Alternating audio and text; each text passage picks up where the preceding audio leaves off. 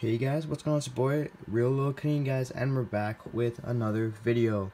So guys, in this video, we're going to be doing a quick tutorial on how to connect your PlayStation 4 to your smartphone or your iPad. Alrighty guys. So first off, we're going to go to the App Store. Right here. Alright, so we're going to type in Remote Play. And it should bring up PlayStation. So right here, you see there's an app called PS4 Remote Play. So click Get. So we're gonna just download that real quick. Alrighty guys, so once you click install, we're just quickly installing the app. This is an iPad Air, so it is gonna be a little bit slow. But yeah, if you look down in the reviews, it basically says that it's good for like mobile devices, for like the iPhone 7, the iPad 6th Gen, or iPad Pro, you know. It's recommended, but I believe it does also work on older gen iPads and smartphones. So here's the remote play PS4. So basically guys, you just gonna click start. So what you could do is you could try connecting, so you're just gonna try connecting by, alright guys, so we're quickly just gonna log in real quick, and then we're gonna continue. Alright, so once you guys log in, it's going to say signing into PlayStation Network. So what you could do is try searching via internet. This way it may be a little bit slower and sometimes it does not connect. So this is stuff like cannot find the PS4. So in order to do this one right here, so we'll just manually put in a code which can be found on your PlayStation 4. You're going to need a monitor or like a TV screen, and you're going to need to access your PlayStation 4. So we're going to go up and we're going to go into settings on the PlayStation over here, and we're going to scroll all the way down until we find remote play connection settings. So as you can see up here, it says enable remote play, so make sure that is checked, and then you go down to add device and click X. So here we have a code. We're going to enter that code into here, so 8229 1855. So we just put it in here.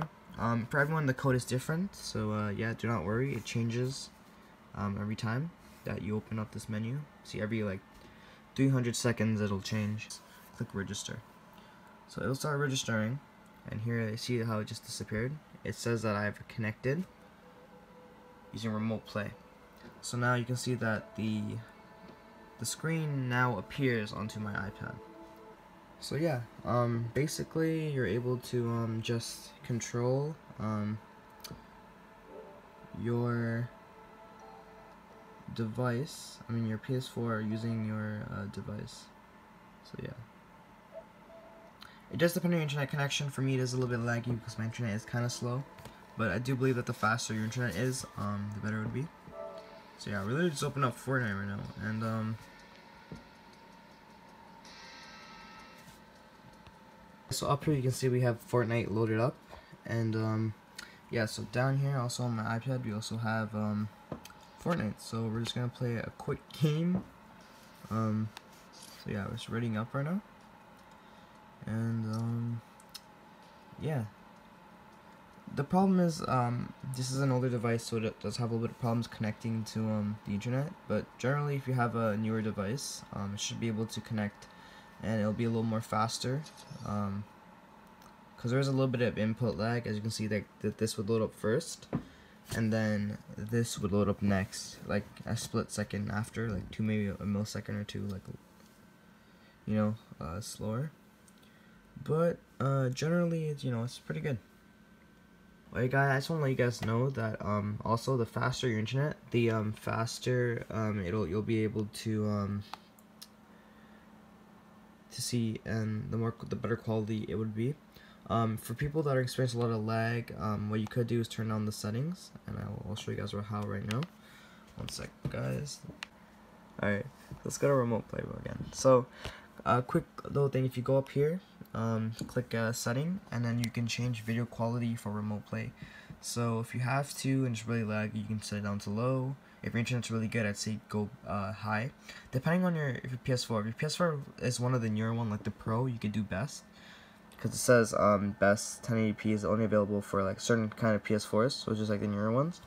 But for most PS4s, which is like the older ones like mine, you can do 720p, which is still pretty good. But is because of PlayStation, and you know, just what, I don't know, it's a rule that they made. And yeah, but you can set your frame rate to high or standard. Keep mine as standard because I'm using my iPad Air and it's kind of old now. So yeah, but if you have a newer device, you should be able to up the settings to higher depending on your connection and also on depending on your device. But that is about it. So yeah, mine is actually a little bit laggy, but it is because I have an older device. But if you use a newer device, it'll be much more you know, much more faster. And yeah, did not mean to about that.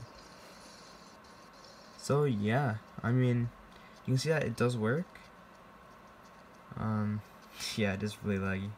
But yeah, like I said, if you have a newer device, it'll be much better. You'll be able to up the resolution even more. But yeah, it is kind of playable. So yeah, I keep hitting the wrong button. But yeah, it's not bad. So yeah, if you just want to disconnect, all you have to do is close the app. So we're just gonna close the app right now. So it's gonna say that we have disconnected, and yeah, so that's kind of about it. I want to thank you guys all for watching. Hope you guys enjoyed. I really hoped it helped you guys. So please do make sure to subscribe. It really helped me out if you guys did. And yeah, if you guys have any questions, please feel free to let me know down below, and I will try my absolute best to respond to your guys' comments and questions. So without further ado, guys, peace out.